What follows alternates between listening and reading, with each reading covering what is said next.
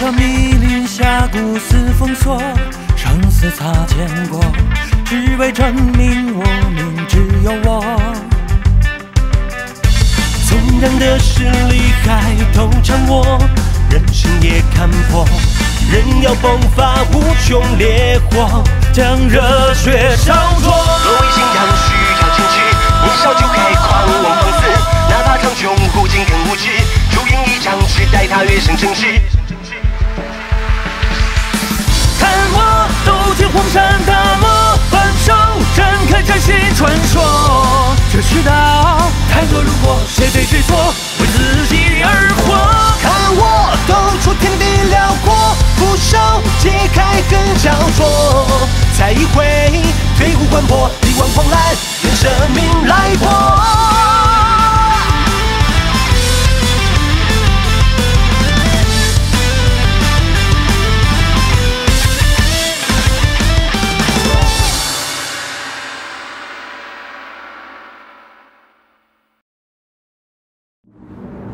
为了寻找吞噬异火的重要道具冰灵寒泉，萧炎加入了炼药师工会，而下一步就是从工会那里得到冰灵寒泉的下落。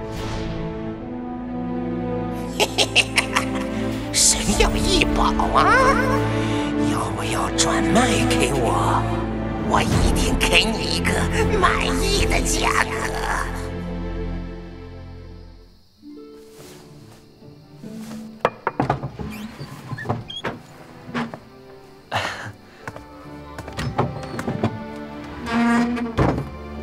哟，小家伙，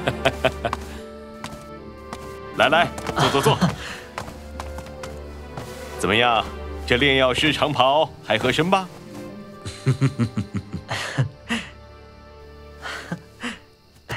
谢谢两位大师了。实不相瞒，这冰灵寒泉对我来说非常重要。小家伙，冰灵寒泉可是极为稀少的天才异宝啊！以你现在的实力，似乎不可能需要那种东西吧？明早我就会离开黑岩城，去帝国东部的边境一趟，所以我要在这里将我需要的东西准备齐全。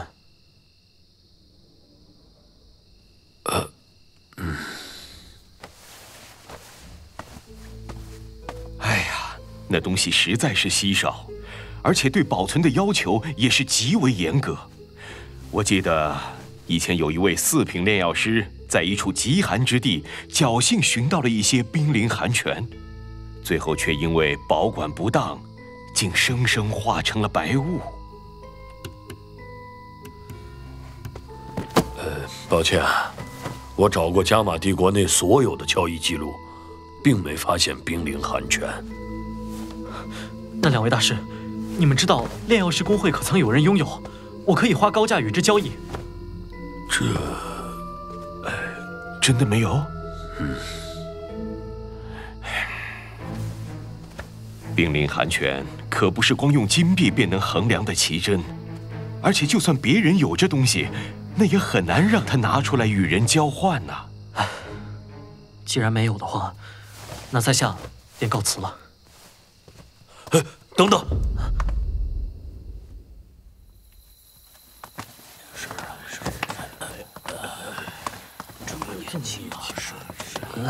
小家伙，我真的不想让你跟那个家伙有所瓜葛。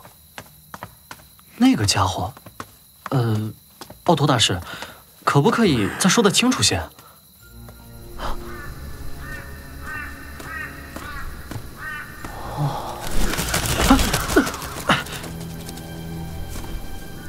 进去之后，一定要小心地跟在我后面，切记，千万不要惹恼了他。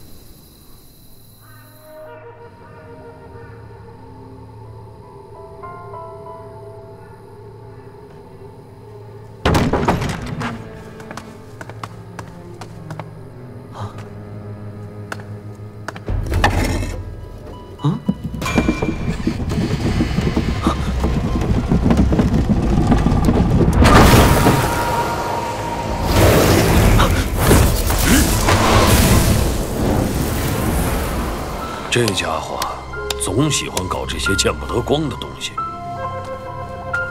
走吧，别乱碰什么东西。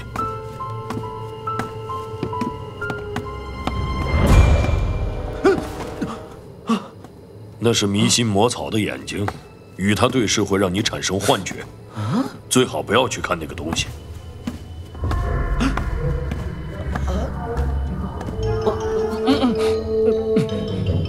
小家伙，我们到了。哼，老混蛋，正经炼药术不学。屁的正经炼药，老子这些东西哪里不正经了？你个老泼皮，别以为你是炼药师工会的副会长，老子就不敢动你。你才是老泼皮！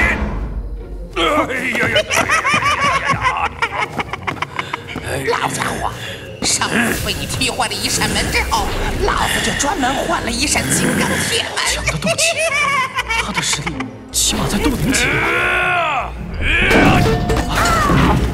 老混蛋，你居然来真的！小妍，进来吧。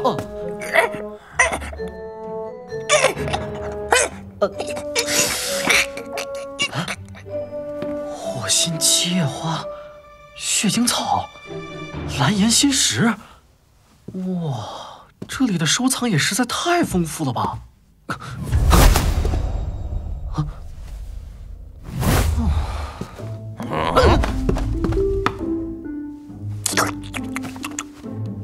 老泼皮，你还带了别人来？小子，别想打我宝贝的主意！抱歉，大师，我长这么大还从未见过这么多奇珍异宝，恐怕在这加玛帝国，再没有任何一个人能够与您比较了。小子嘴巴倒挺甜，不过话倒是比较属实。没事，赶紧滚蛋，老子忙得很。老家伙，上次你跟我说过，你从别人手中换来了一瓶冰灵寒泉。滚！你个老混蛋，以后别来我这里了。他叫古特，如何让他将冰灵寒泉交换给你，便只能看你自己的了。这位可是我的贵客，他要是受了什么伤，你信不信？哪天我把你藏宝室里的东西全写成条子公布出去？哟，老家伙，看你把我说成什么了？这个小家伙，我看了就喜欢，怎么可能像你说的那样呢？干什么去？去！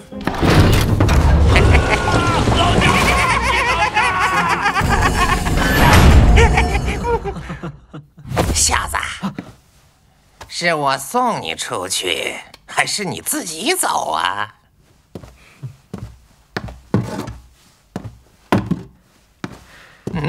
古特大师，我相信这世界上没有完不成的交易。呸！你个毛头小子，能拿什么来做交易？嘿嘿，可笑，可笑，可笑，可笑，可笑，可笑，可笑，可笑！这么说，我要是有您心动的交换之物，您还是可以拿出冰灵寒泉的喽。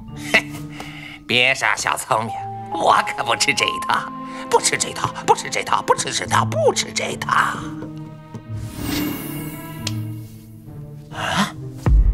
是吗？那您看这个怎么样？哎，这是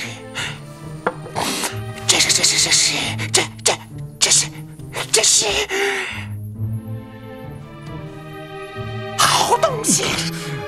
我还以为你知道它是什么呢。半生紫晶元啊，小子，看不出啊，你竟能搞到半生紫晶元这种奇物。哎呦，小兄弟呀，还不知道你的名字呢？萧炎。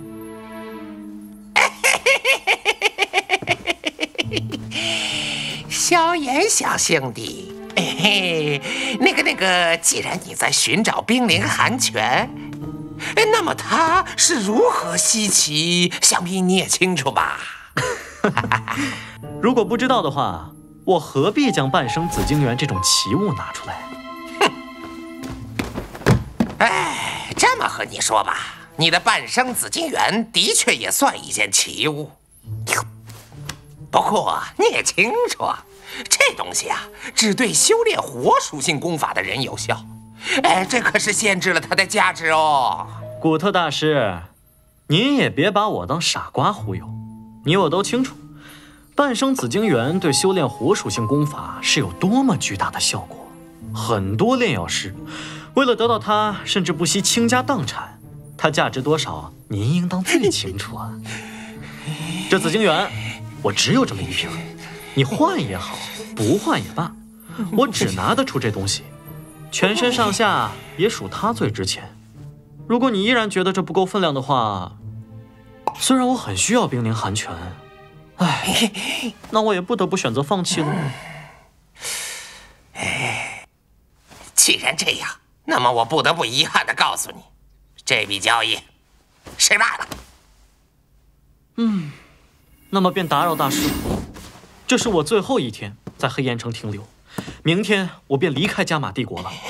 希望日后有机会再交易。要不要？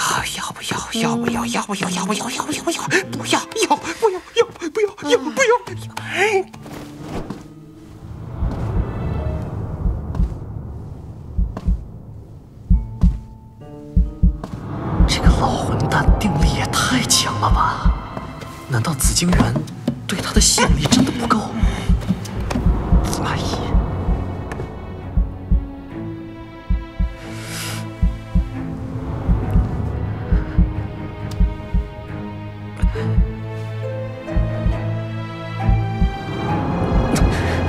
看来我这紫晶元又要缩水了。小子，你赢了！我这一生还从未见过半生紫晶元，因此你很幸运。古特大师，多谢成全了。当年听某个混蛋说过这半生紫晶元，不过却从没亲眼见过，今日算是有幸啦！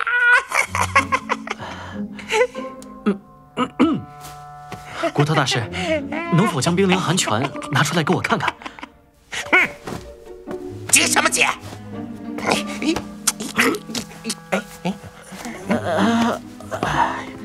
你要的冰灵寒泉，拿走吧，拿走吧，拿走吧，拿走吧，拿走吧！对了，就是他。看来这老家伙还是挺讲信誉的。哇，这冰灵寒泉，不愧是难得一见的异宝，难怪在吞噬异火时，必须有这东西相助。别让我再看到他！没事就快走，快走，快走，快走，快走，快走！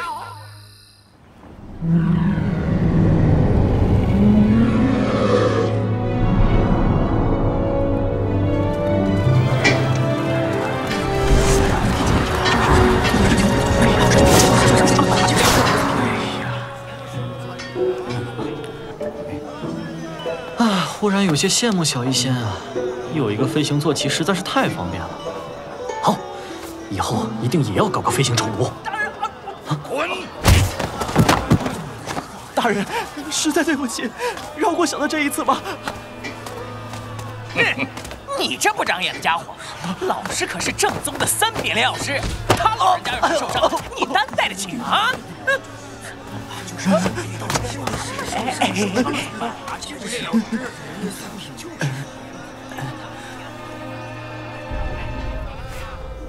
选了。啊，这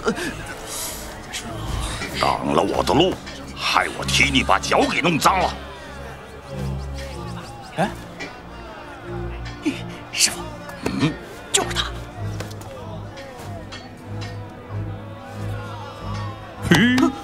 小家伙，可以吗？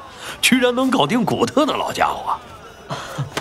奥托大师，萧炎，你好慢啊！听说你要走了，那还会不会回来啊？我去，这丫头吹的哪门子邪风啊？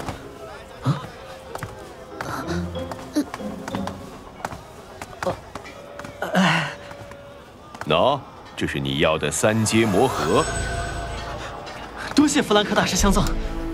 嘿，小事一桩。小家伙，半年之后，都城会举行一场炼药师大会，你有没有兴趣参加？炼药师大会，这可是加玛帝国炼药界的盛事，就连大陆上其他帝国的一些炼药师也会赶来凑热闹，错过了可是有些遗憾呐。好，如果到时我有空的话，一定会来看看。哎呦，正事儿都给忘了，小家伙，你在这排队做什么呀？这帝国的规矩，炼药师是可以免费享受飞行运输行特殊服务的。来啊，来。那萧炎便不多做停留了，谢谢各位的好意，后会有期。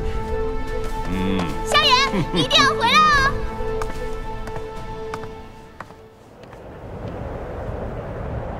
哦！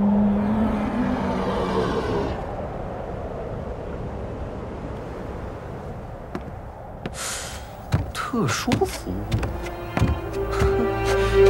啊，在这里炼药师的地位还真是。师傅，是他。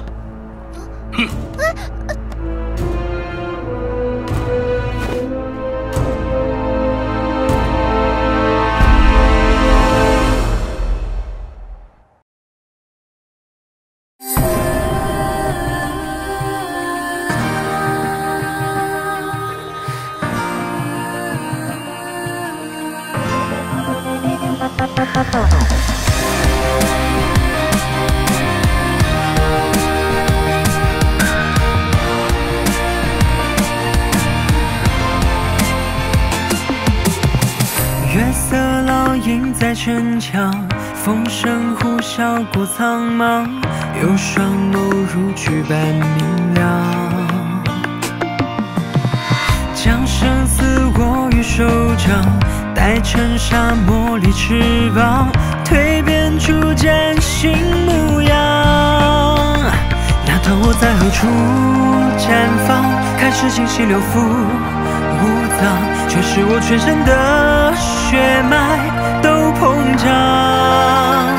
有太多的小事背叛，不必谁原谅，只恨这英雄年少不轻狂。我乘风而下，要在破晓出羽化，要让满座的喧哗屏息惊诧，平时越回答两人的迷